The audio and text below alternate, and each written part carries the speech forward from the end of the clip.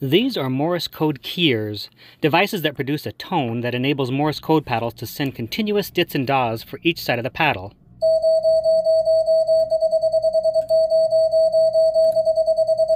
If you don't have continuous repeating dits and dahs, then you just have an oscillator which produces a continuous tone. You'll need a straight key instead of paddles here.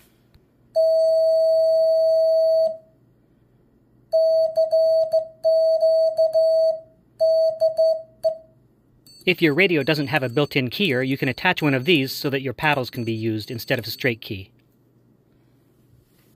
You can also use your keyer standalone to practice your Morse code.